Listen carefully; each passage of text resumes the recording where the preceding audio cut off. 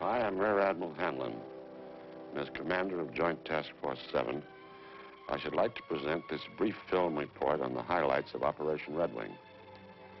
I want to point out to those of you who might have a deeper interest, not fulfilled by this report, that there are available more detailed reports, such as Commander Joint Task Force 7, Final Report on Operation Redwing, the Armed Forces Special Weapons Project, technical films, written reports, and short technical films produced by the task force overseas. My Chief of Staff and deputies will assist in this presentation. Redwing, the sixth series of nuclear tests conducted in the Pacific Proving Ground, was nearly 3 times the magnitude of that of any previous one. The purpose of Redwing was twofold: to test 17 experimental weapons and devices, to conduct some 43 weapons effects tests and diagnostic measurements associated with the 17 shots. The cost of Redwing was on the order of $160 million and did not include the cost of nuclear materials or the design and production of the devices. Some $120 million went for the cost of participation by the Army, Navy, Air Force, Joint Task Force 7, Armed Forces Special Weapon Project, and the Atomic Energy Commission. The remainder was experimental expenses, which included approximately $24 million, covering the expendable scientific construction. This is the price paid for testing operations necessary for the advancement of nuclear weapons and conducted in a remote area of the Pacific to provide the ultimate in safety factors. Obviously, an operation of the magnitude of Redwing requires a great deal of support in terms of people, aircraft, ships, and money. A complex but extremely flexible command organization and an elaborate communication network.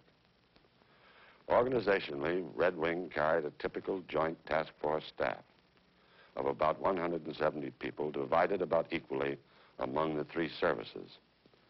The command was organized into 5 task groups: Task Group 7.1, Task Group 7.2, 7.3, 7.4, and 7.5. 7.1 consisted of about 1,200 scientific and military personnel and were concerned with positioning, arming, and detonating all weapons and devices. It also conducted weapons effects tests and diagnostic measurement programs. 7.2, about 1,200 Army personnel, provided ground security, operated communications, provided certain logistic support, including 550 vehicles of all types, and some $1.5 million worth of signal equipment. The Navy Task Group 7.3, with some 22 ships, 31 small craft, 37 aircraft, and approximately 6,000 personnel, provided security and safety patrols in the danger area. Surface ship transportation between the Pacific Proving Ground and the zone of the interior. Small boat and helicopter transport at Bikini Atoll. Shipboard command and communication facilities and support of numerous scientific projects. The Air Force Task Group 7.4, with some 2,300 personnel and about 130 aircraft, exercised air control and directed operation of all test and support aircraft, was responsible for search and rescue functions, provided weather service and air transport at Eniwetok Atoll and between Bikini and Eniwetok Atolls. Task Group 7.5, with about 2,000 civilian personnel, provided base logistic support, built structures for effects and diagnostic measurement programs, and operated a boat pool at Eniwetok Atoll. We planned Redwing so as to utilize the 2 atoll concept. That is, large, hard shots were fired at Bikini, and the small, relatively easy ones at the Eniwetok Atoll. Actually, on 2 occasions, shots were fired nearly simultaneously at both atolls. This was an innovation unique to Redwing. From the very beginning, great emphasis was placed on the safety of the personnel in the Pacific Proving Ground, natives of the Marshall Islands, shipping and air traffic. For the latter part of Capsule and for Redwing, the danger area was increased to about 400,000 square miles to afford adequate protection. The smaller area was the air control area. A continuous search of the large area was conducted by a squadron of Navy patrol aircraft. Better weather information and therefore more reliable forecasting was realized through a weather central staffed with highly qualified personnel from all services. The acquiring of a new type of weather balloon operable above 90,000 feet, development of the WASP, high-altitude weather sounding missile, effective to altitudes of about 100,000 feet and launched from destroyer weather ships, and construction of 4 weather stations by the task force to augment the existing Pacific Area Weather Service. In the RAD-safe area, we had an effective fallout prediction unit in headquarters. Another innovation was equipping of this unit with fallout computers, recently developed by the National Bureau of Standards and the Sandia Corporation. 17 RAD-safe monitoring stations were located throughout the Pacific area to provide further protection. In the interest of fish life protection, marine radiological surveys were made of large areas in Pacific Proving Ground and vicinity by Navy ships using scientific personnel of the Atomic Energy Commission, Division of Biology and Medicine. This was done first about the middle of the operation and again after the operation terminated. The Scripps Institute conducted continuous oceanographic analyses of fallout areas. I should like to digress for a moment to comment on the official observer program sponsored by the Atomic Energy Commission and the Department of Defense. During Redwing, we had 6 separate groups of responsible military and civilian officials, and in addition, large numbers of technical observers visited the Pacific Proving Grounds. As a result, the military representatives and high government officials obtained an understanding of the business which should be of great value to them and their parent organizations. Of special interest was the press and Federal Civil Defense Agency observer groups. The press group consisted of some 15 media representatives from the field of television, radio, newspapers, magazines, and periodicals. A like number from the Federal Civil Defense Agency from all over the country witnessed the shots. These groups witnessed the Cherokee airdrop, which was declared an open shot for this purpose. Due to weather delays postponing Cherokee for 18 days, the group was able to witness the La Crosse shot, also declared an open shot for Redwing. Judging from reports and comments, it would appear that the press visit resulted in a substantial contribution to public relations for the military services and the Atomic Energy Commission. It is felt that these programs were justified. At this point, I should like to ask Dr. Ogle, my scientific director, to provide a resume of the weapons development highlights on Redwing. Dr. Ogle? Capsule in 1954 gave us thermonuclear devices that could be carried only in our largest planes. We needed weapons now that could be carried externally on fighter aircraft, or that could be dropped by light and medium bombers. And we needed small diameter, lightweight thermonuclear weapons for use in conjunction with the missiles being developed by the armed forces. Thus, a major part of the development effort of the 2 weapons laboratories, Los Alamos Scientific Laboratory and University of California Radiation Laboratory at Livermore, for the year and a half preceding Redwing, went into the design of smaller and lighter thermonuclear devices. In addition, we made strenuous efforts to reduce the size and weight of our fission weapons, perhaps at the expense of efficiency, to meet present and future requirements of small missiles, artillery, and ground-to-air missiles. Code name La Crosse, 39 kilotons.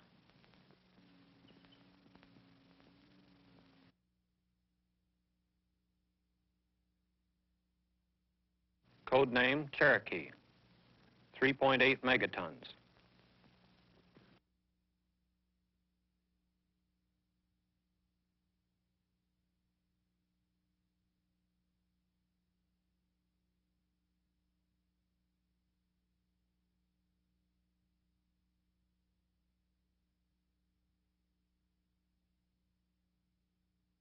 Osage, 1.7 kilotons.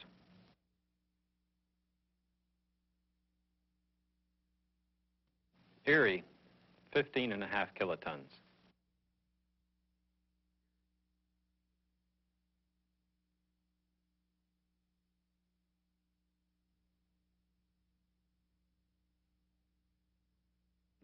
Seminole, 13 kilotons.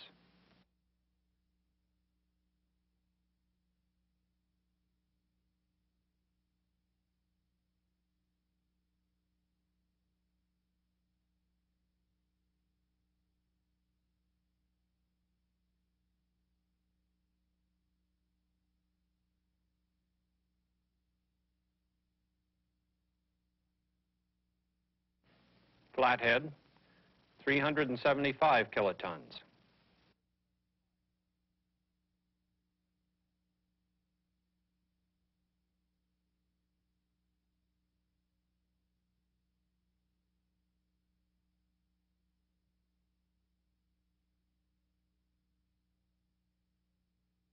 Dakota, 1.1 megatons.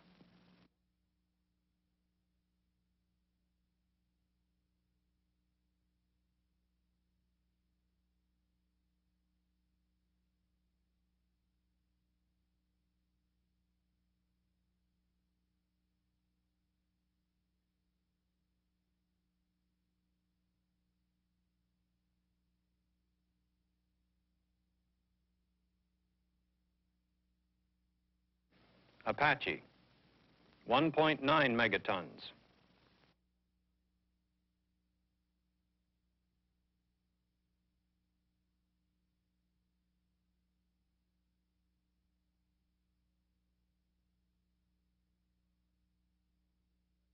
Huron, 270 kilotons.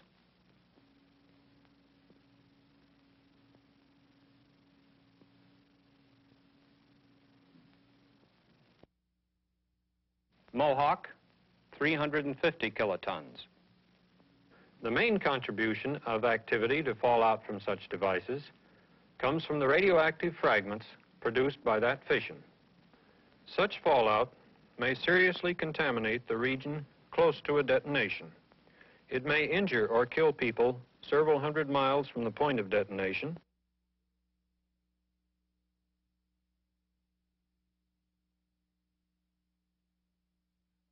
.7 megatons.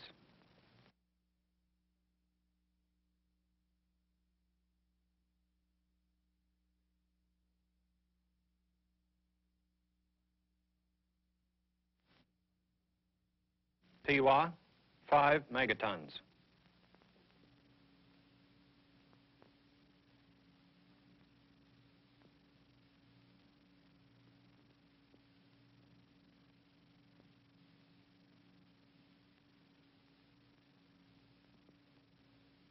It is clear from a weapons development viewpoint that Operation Redwing was an outstanding success.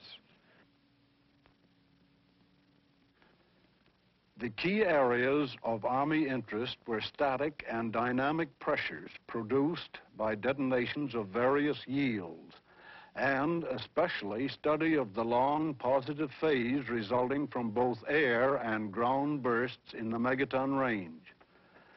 We collected data also on the rapid determination of fallout. Here we are interested because of the proximity of friendly installations to targets on the atomic battlefield. Such data is, incidentally, completely dependent upon timely and accurate weather information.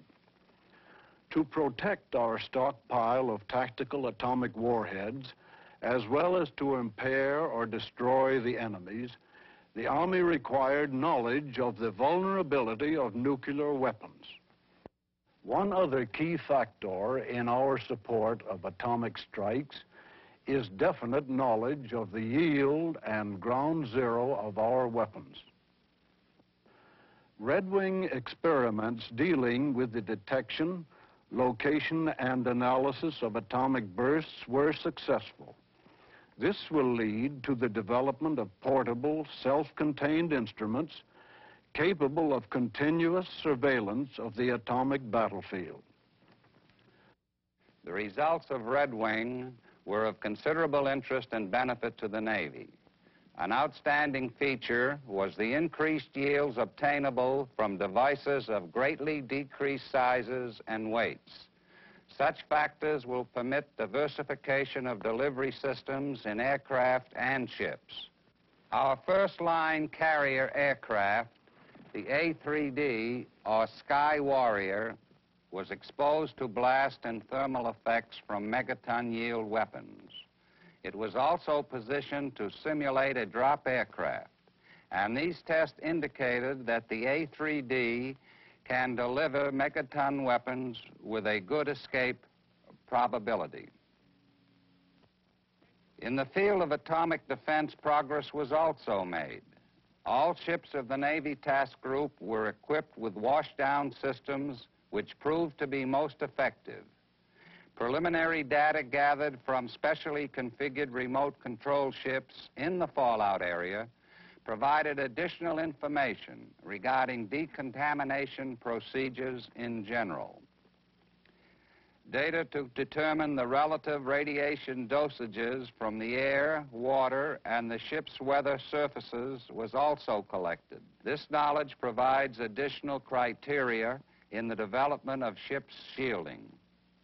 Also, experiments with types of protective coating were conducted on ships and certain test aircraft.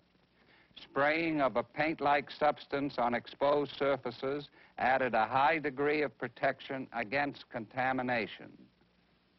The results of these experiments will assist us in the determination of naval operations in heavy fallout areas, as well as provide valuable data for the design of naval vessels of the future.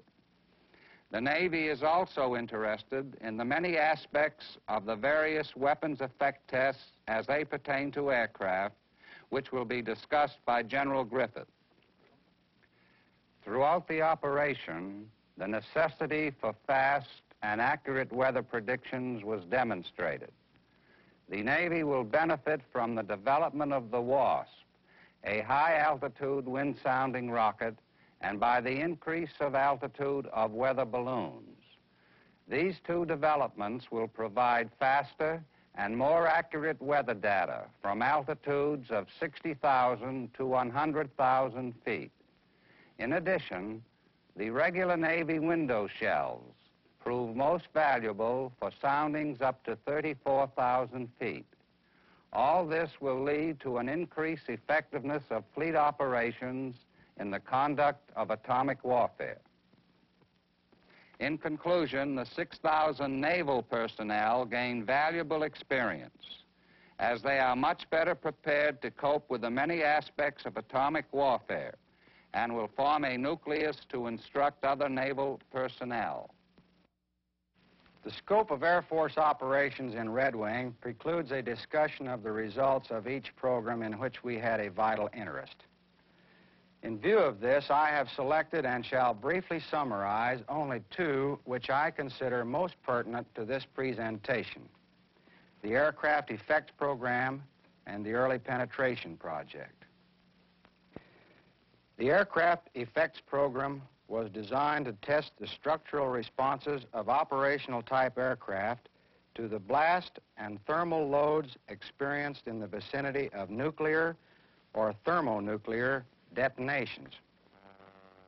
The particular Air Force aircraft tested during wing were the B-52, the B-47, the B-66, the B-57, the F-84F, and the F-101. These aircraft were positioned to receive the type loads they would experience during weapon delivery. In general, they were flown directly over ground zero at a time shortly before, at, or after the burst time to receive the desired effects. While the objective of such studies was the collection of scientific data, the safety of air crews was a consideration of primary importance in the conduct of Redwing aircraft tests. Elaborate precautions were taken to ensure that the aircraft would be in the right place at the right time. The preliminary data acquired by the effects aircraft indicate excellent results.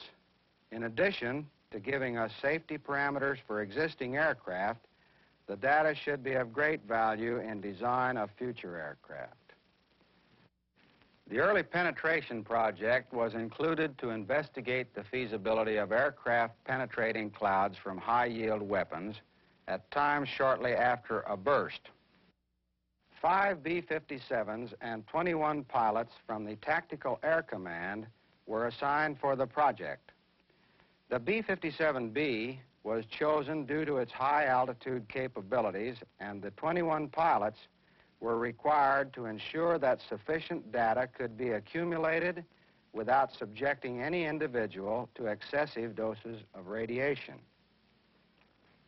It was determined that such cloud penetrations would have to be made so early that the conservative operational radiation dosage limit of 3.9 Roentgen would have to be exceeded in individual penetrations. Task Force 7 received approval for a dosage of 50 Roentgens for the 21 pilots. Mission planning, however, assured that no pilot would receive over 25 Roentgens, and in a great many penetrations, no dosages over 10 Roentgens were recorded. During the operation, there were 2 drops by aircraft. This was a free-fall drop of a thermonuclear weapon by a B-52 flying at 40,000 feet. It was set to burst at 5,000 feet, but actually burst at 4,300 feet with a yield of 3.5 megatons. The bomb did not have a good CEP because of personnel error. This caused some loss of data. Most significant, however, is the fact that we satisfactorily proof-tested the delivery capability of a thermonuclear weapon with a B-52. It can be predicted that high-performance operational type aircraft can fly through the cloud from any weapon, the design of which we know, at an altitude of 45,000 feet or less, at any time later than 10 minutes after detonation, and the pilot will probably receive no more than 75 Roentgens total dosage. Thank you, General Griffith. Admiral Sutherland, will you please summarize the operation at this time?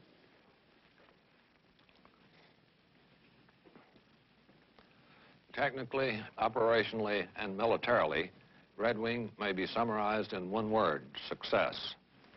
This operation marks a most significant step forward in the research and development of fission and fusion weapons.